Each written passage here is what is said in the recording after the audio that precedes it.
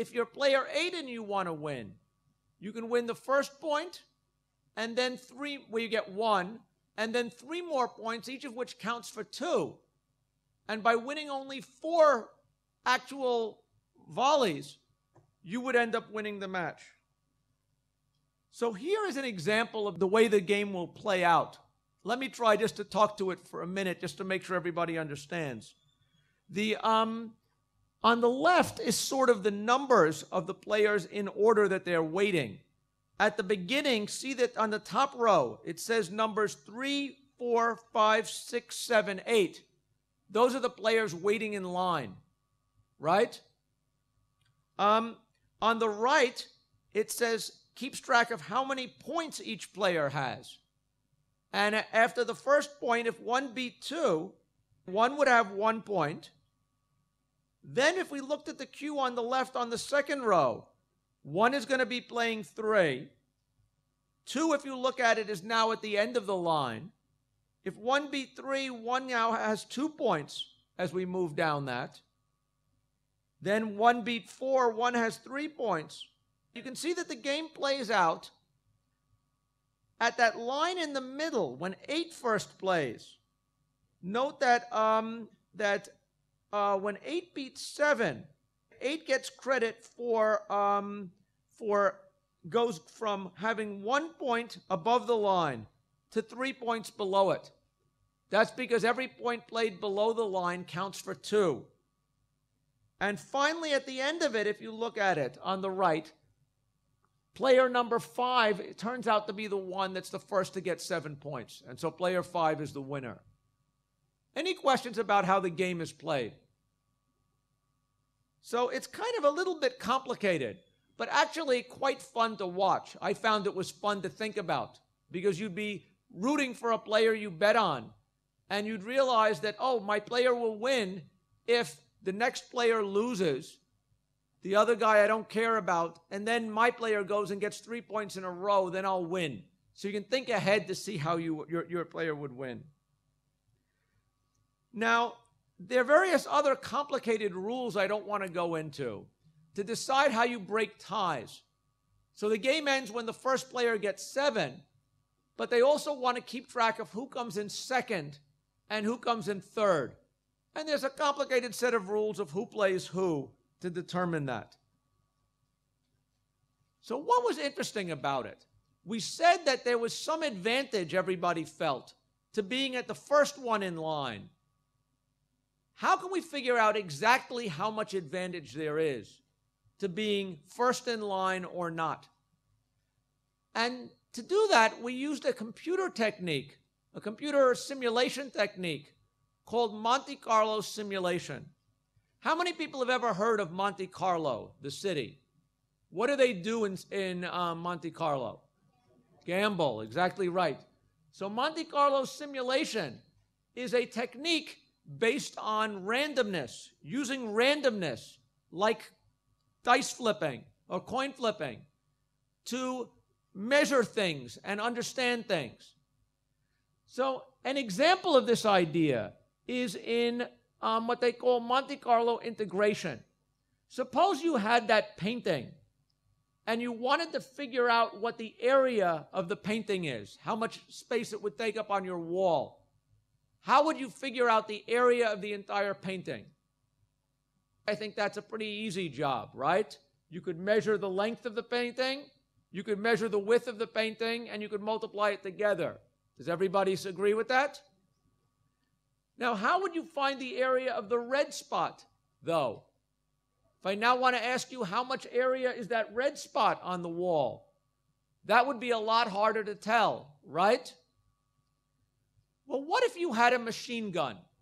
It would then be relatively easy to tell. Why? You go into the audience, clear everybody away so nobody gets hurt, close your eyes, and shoot at the wall randomly.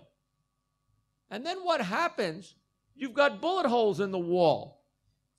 The number of bullet holes in the red part should be approximately equal to the fraction of the bullet holes that hit the red part should be proportional to the area of the red over the area of the entire painting.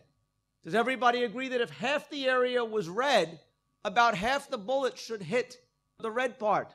Does everybody agree?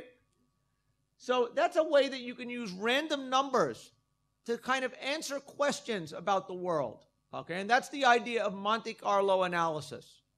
Any questions? So what did we do? We didn't use a machine gun.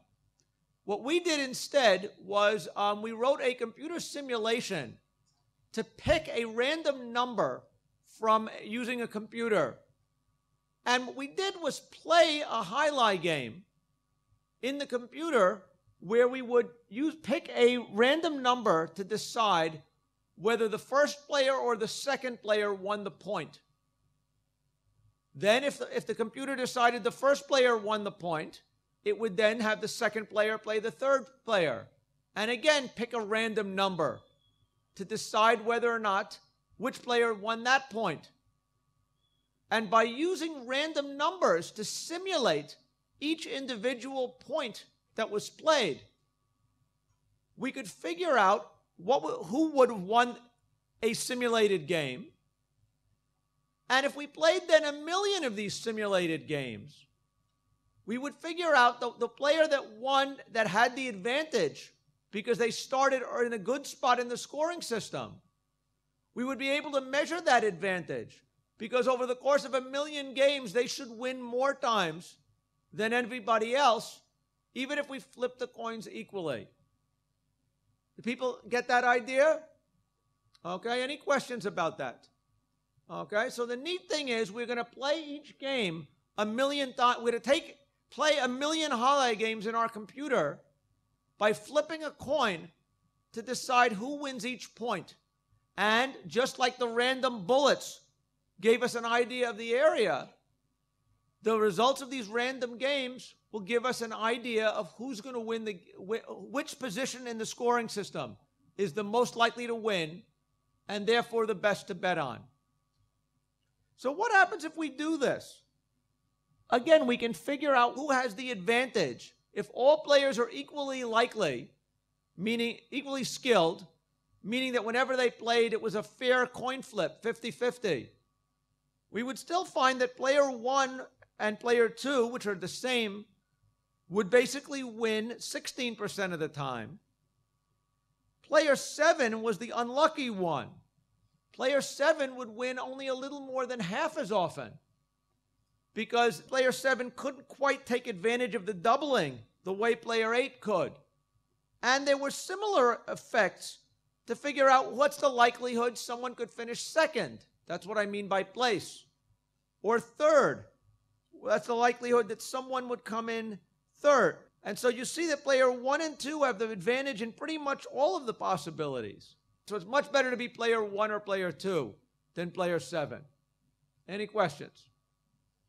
So knowing this would probably help you bet because, in fact, that's really what happens.